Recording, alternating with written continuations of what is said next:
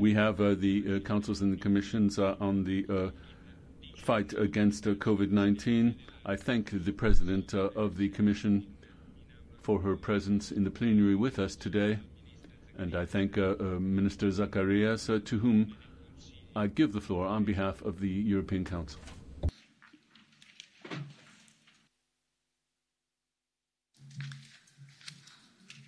Dear President of the European Commission, Commissioner, honourable members, since the start of the Portuguese presidency, this is the second time that Council, Commission and Parliament come together to discuss our joint efforts to progress on the vaccination strategy to fight COVID-19. Unfortunately, since our last debate, the situation has not improved. Europe is still facing challenging times due to the pandemic. The spread of the virus remains worrisome in most member states, including my own. New variants of concern have emerged, making it necessary to follow strict measures to contain the disease. And in the meantime, vaccination of our population has not progressed as quickly as we would have wished.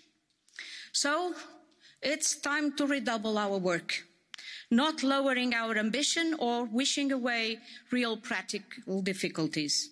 But at the same time, we must not forget what we have achieved so far. The EU strategy on vaccination has been an example of unity and solidarity in action. It was motivated by and has achieved real tangible benefits. It has allowed an equitable and fair distribution of vaccines amongst member states so that all EU citizens can have now access to the vaccines in an equal fashion. We have had 3 COVID-19 vaccines approved in less than a year, and we are expected a few more to come in the near future. And we began vaccination campaigns across all member states. All these are remarkable milestones following a path of solidarity. And right now, my country knows better than most that European solidarity is more than just words, it's action. And Portugal is very grateful for the numerous offers of assistance and concrete support from several member states. Honourable members, we knew that during the first stages of our vaccination campaigns, the availability of the vaccines would be limited. This is why we had to prioritise certain groups, like the elderly people and the healthcare workers, in our national vaccination strategies. But the recent news on delays in vaccine deliveries by some producers are a source of concern to which we must react in real time. Vaccine production is a complex process, especially at this unprecedented scale. The truth is that companies may have overestimated their production capacities. We need to make sure that companies respect the contracts signed and deliver on their commitments. Countries need to know how many vaccines are available and by when to plan their vaccination campaigns. And we need this data to work. This is crucial. Recently, the Commission has also put in place an export authorisation mechanism for COVID-19 vaccines, and this will allow us to understand where the vaccines produced in the EU are being distributed. In both cases, transparency is paramount to increase citizens' trust in this process. We, as Council Presidency, are willing to contribute to this endeavour. Prime Minister António Costa, together with the President of the Commission, wrote a letter to all heads of state and government inviting member states to remain united and combine efforts with the industry to ramp up the supply of vaccines and production capacity in Europe. They also presented some concrete ideas on how to improve our fight against the different variants of the virus. Also, the European Council will meet on February 25th to continue articulating our joint response to COVID-19, and the General Affairs Council will prepare this discussion, and we will continue to work intensively at technical and political level. This effort should also help us to roll up the COVID-19 vaccines at global level. Solidarity cannot stop at European borders. Fair access to vaccines for low and middle income countries is consistent with our values, and it is also in our own interest. We will not be safe until everybody is safe. We also need to put more efforts in communication. Citizens have the right to factual information, and we need to convey such information as clearly and transparently as possible. At the same time, we need to keep monitoring carefully the vaccination campaigns in close collaboration with the EU bodies in order to be able to address other possible challenges at an early stage and take appropriate action. We all know this will be a long process, longer and more complex than we have expected, be it at the level of public health or on the social and economic repercussions of the pandemic. As the President of the Commission put it, it's a marathon. Vaccination is a powerful tool in our response to this crisis, but it will take time before a majority of the EU population is vaccinated. We still have to keep working together for the common good, enduring social distancing, wearing face masks, and taking all other protective measures that we can until we finally beat this virus. Walking on a thin path between what has worked since the Middle Ages and the impressive technological achievements of the present, we need to stay together. We need to stay united. This is the only way out. Thank you. Grazie, Minister. Thank you, Minister Zacharias. And now over to President von der Leyen.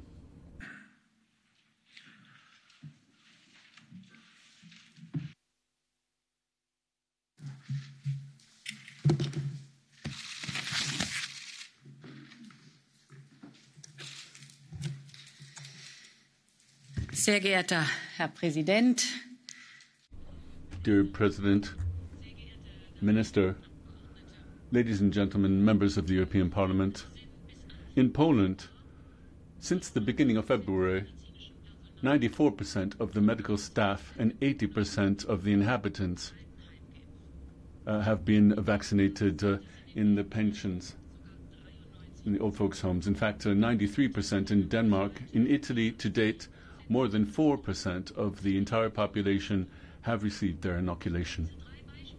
These three examples are indicative of the fact that the vaccination campaign in Europe has really gained speed, gaining momentum, and since December, 26 million doses of the jab have been delivered, and more than 17 million people have been vaccinated, and we're going to work as hard as we possibly can in order to meet our objective so that by the end of the summer, at least 70% of the population will have been vaccinated.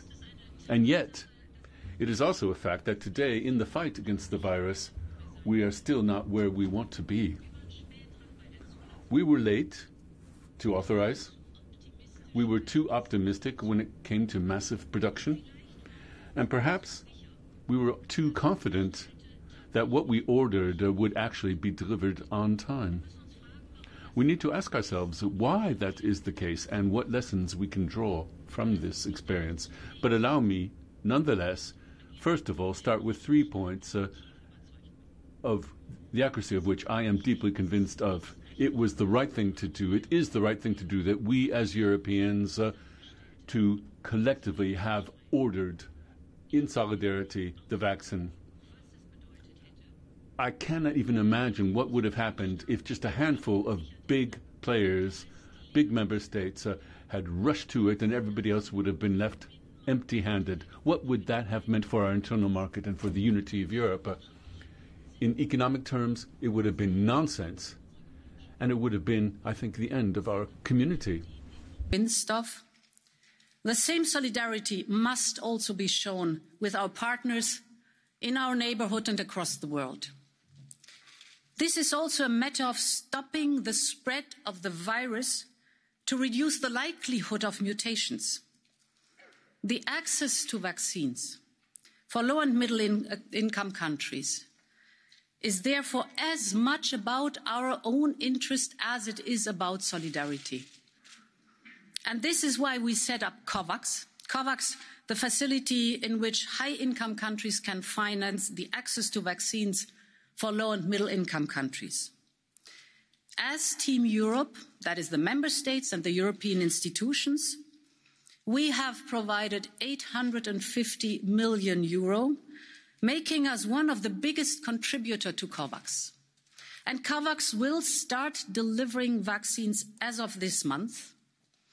And I'm sure that this House will agree that we need more, because our responsibility extends far beyond Europe's border.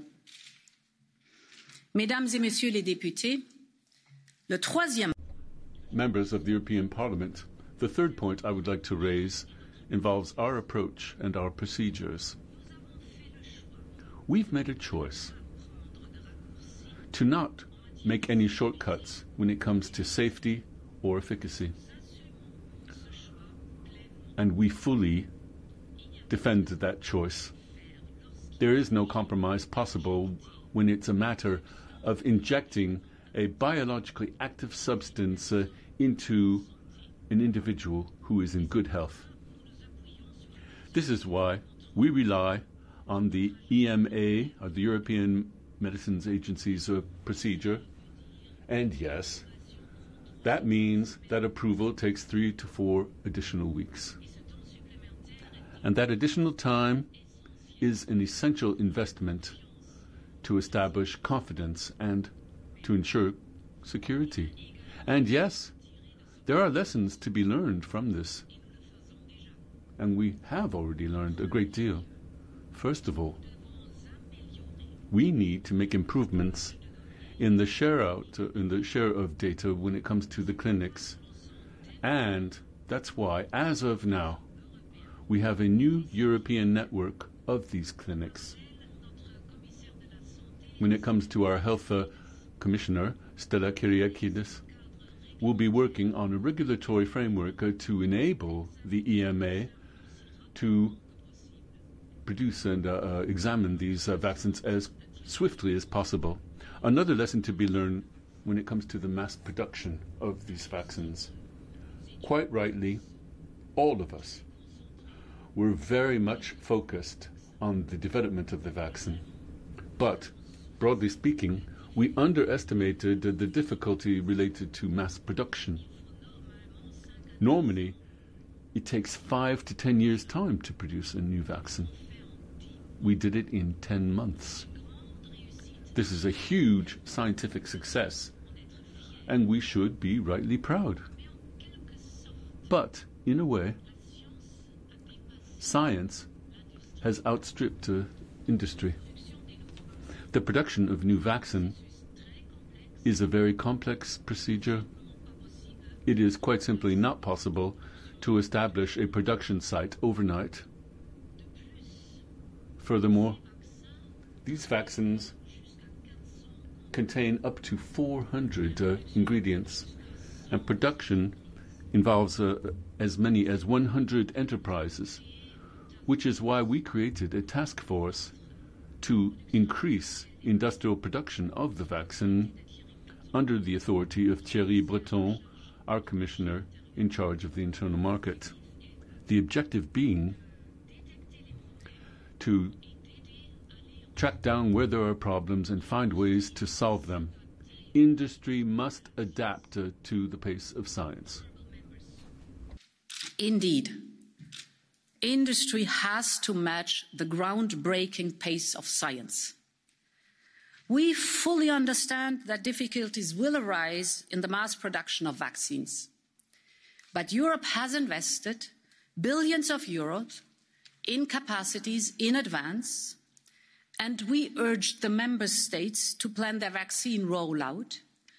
So now we all need predictability. And this is why we introduced the export transparency and authorization mechanism.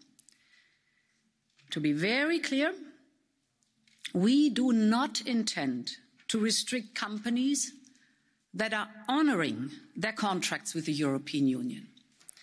And there is an automatic exemption for exports to the EEA countries, for the Western Balkans and the rest of our neighbourhood, for humanitarian needs, and for the 92 low and middle income countries covered by COVAX. So Europe is always ready to help, but we insist on our fair share. And as far as the mechanism goes, allow me a word on the island of Ireland. The bottom line is that mistakes were made in the process leading up to the decision. And I deeply regret that. But in the end, we got it right. And I can reassure you that my Commission will do its utmost to protect the peace of Northern Ireland, just as it has done throughout the entire Brexit process. Honourable members, the battle against the virus is a marathon and not a sprint. It needs foresight, endurance, and stamina. Almost every day we hear news of different variants and how contagious they are. We do not yet have the full picture when it comes to the effectiveness of treatments and vaccines on new strains. But we do know these variants will continue to emerge. And we do know that we need to anticipate and prepare immediately. And this is why we start our new HERA project now, with launching our preparedness agenda against new variants next week. We need to adapt our regulations to this new challenge. We need rapid sequencing and clinical characterization of new mutations. And we need systematic sample and data sharing across networks and labs. Because to defeat the virus, we need to know as much detail about it as possible. In parallel, we will tackle a second challenge. As I said, we're dealing with completely new mRNA vaccines, never manufactured at scale before. One of the current bottlenecks is, for example, linked to just 2 synthetic molecules. If we had just 250 grams more of these molecules, companies say, they could produce 1 million more doses of vaccine. And this is why we need more coordination on the supply of key ingredients. We need to improve manufacturing surge capacity. And we need to boost cooperation between the public and the private sector. And this will be the core task of HERA. Because we must ensure that despite future mutants, we will be safe next winter and beyond. Honourable members, we all know that the information we have on the virus and the vaccines can change by the hour. And this is why we will set up a contact group between the European Parliament and the Commission. And I will do my utmost to ensure that you are able to scrutinise all the contracts we have signed, because I know that trust needs transparency.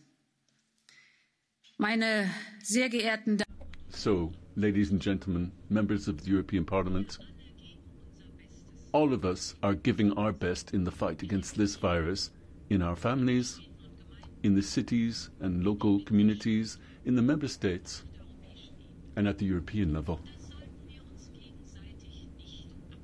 And that's something that we should not mutually give up on. We can only hope to come to terms with this if we stick together. Our common enemy is the virus. Long live Europe. Thank you.